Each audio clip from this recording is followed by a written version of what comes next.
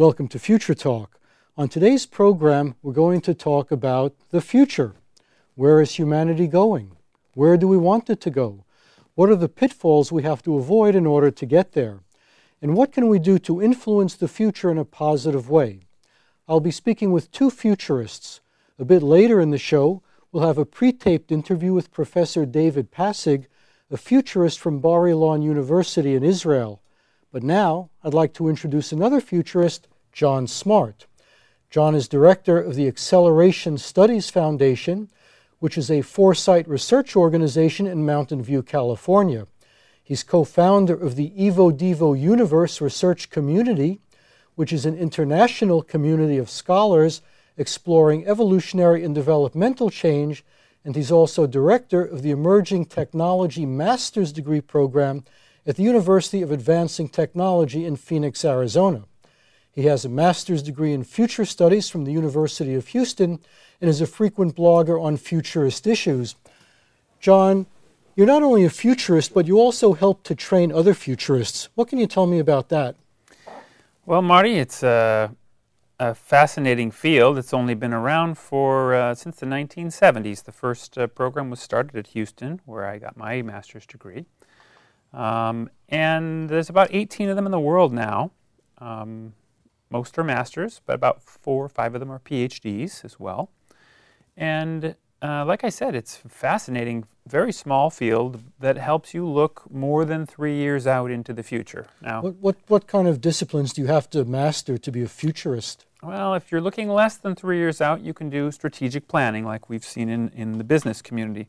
But if you're looking further than that, you have to do things like horizon scanning, where you're looking at new things that could become issues that are not issues today. You have to create what are called scenarios, which are possible futures, and then imagine if your strategy is to see if you can create strategy that is going to be robust to those. Is the goal to decide upon a desirable future and then try to figure out how to get there? Or do you try to figure out where we're going, whether we want to get there or not? Well, a famous futurist named Roy Amara said there are possible, probable, and preferable futures. So the possible are the ones that we could create. The artists, like science fiction authors, are masters at those. The probable are the ones the scientists are discovering for us, and the social scientists, the direction that society and technology seems to be going in the universe. And the preferable are the ones you just mentioned, the ones that we create agendas for and try to make happen because we prefer them, our values guide us in those directions. Now, your work has a lot to do with accelerating technologies, the idea that technology is accelerating at a constantly increasing rate. What can you tell us about that? Well, the book Future Shock in 1970, which I'm sure you remember, yes, is probably the first book that made it obvious to us in the Western world, in the modern Western world, that technology was going faster and faster every year. It was one of the most popular books when it came out in 1970. It still sells very well today. And the first 3 chapters are all about this accelerating change and the shock that it brings to us trying to adapt to it. Our organization was started in 2003 to try and study these issues because there wasn't any nonprofit out there studying accelerating change. Is rapidly accelerating change a desirable goal? We want it to accelerate faster and faster. Usually when things keep accelerating faster and faster, they crack up at some point. Yes, although there's a small subset of things that don't seem to do that. Nanotechnologies, computing technologies, and communication technologies are really the big 3 that always accelerate no matter what humans do. Whether we want them to or not, it seems to be just our interaction with technology makes those 3 go faster every year. And when they do so, they use less resources, less matter, less space, less energy and time to create the next generation, so they don't run into resource limits like all the other things in the human world.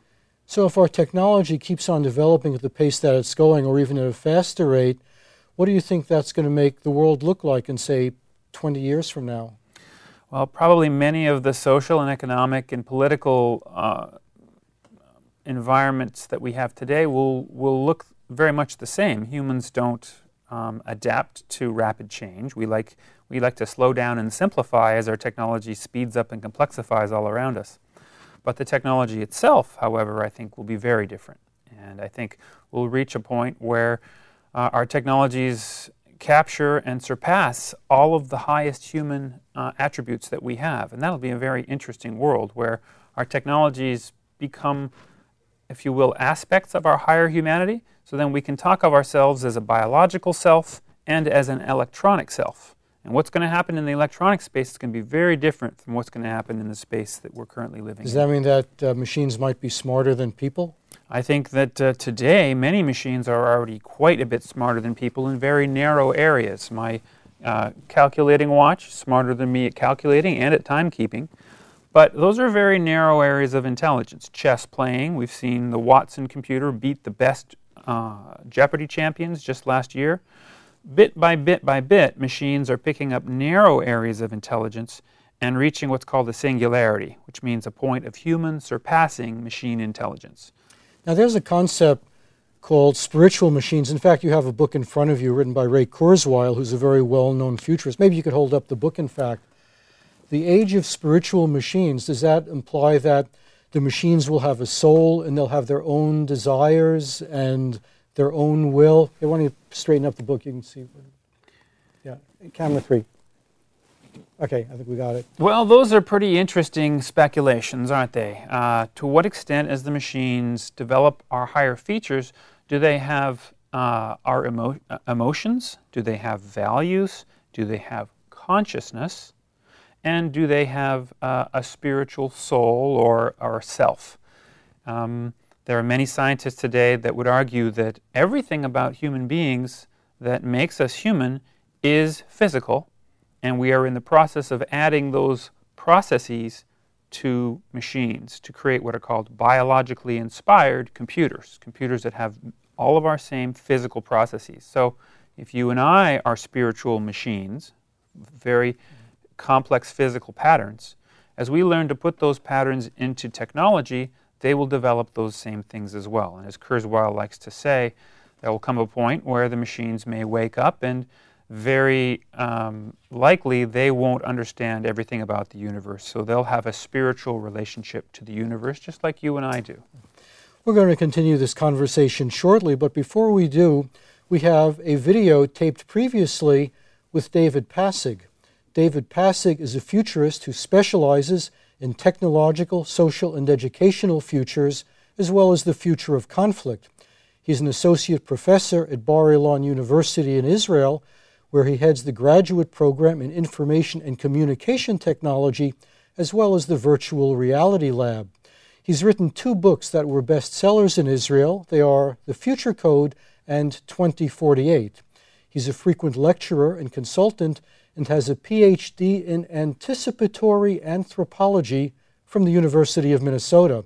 Let's go ahead and roll that tape.